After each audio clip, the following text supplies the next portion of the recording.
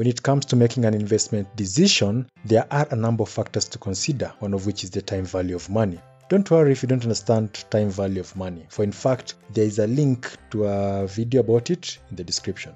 Net present value is one of the techniques that can be used when making a choice between two or more investments. Okay, so this is a discounted cash flow technique that explicitly recognizes the time value of money.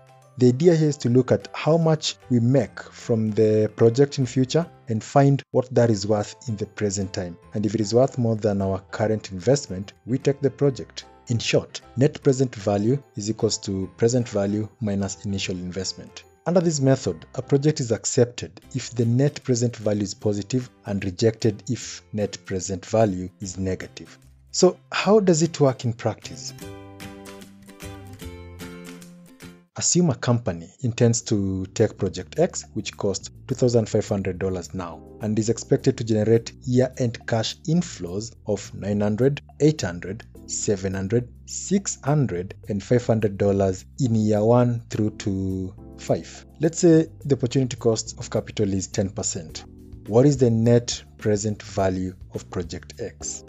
Okay, first of all, remember, present value can be arrived at using a calculator or by using present value factor table. So this is how we'll calculate that. So we'll have the year, the cash flow, and a 10%. So year 0, our initial investment is $2,500. And year 1, cash flow is $900, and the present value factor is 0.90, which you can get from the table, or you can simply calculate it using this formula, in which case we take the 900, multiply that by this one, and then that gives us 818.1. Or you could just multiply 900 by the present value factor and you'll still get the same thing.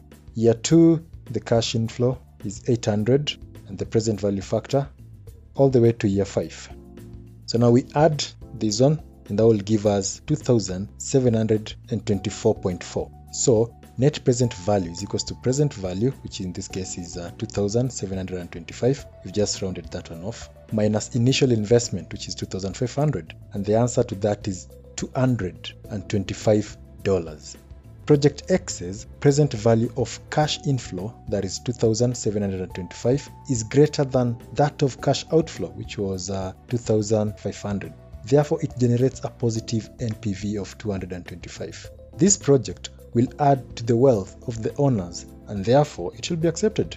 This is what you're saying. Assume the mentioned company has a total market value of say $10,000, including 2,500 that can be invested in Project X, right? So the value of the company's other assets must be 7,500. That is 10,000 minus 2,500. The company has to decide if they want to spend 2,500. If they do, the total market value of the company will be 7,500 plus PV of Project X. That is 7,500 plus 2,725, which will give us 10,255. This means an increase in value by 225. Otherwise, the market value will remain only at 10,000 if Project X were to be rejected. So the acceptance rule is simple, okay? Accept project when the NPV is positive, reject project when the NPV is negative, and we may or may not accept if NPV is equals to 1. NPV has a number of advantages, such as number 1, it recognizes the time value of money. The idea being cash received today is worth more than cash received tomorrow. Number 2, it measures a project's true profitability since it uses cash flow occurring over entire life of the project in calculating its worth. And number 3, the NPV method is always consistent with the objective of shareholders' value maximization. The challenge, however, are difficulty in cash flow estimation. In practice, it's difficult to obtain cash flow estimates due to uncertainty. And number 2, it is almost difficult to measure the precise discount rate.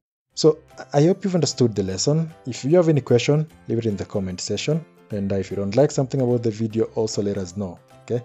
Feel free to share this video with your friends and also remember to subscribe to our channel.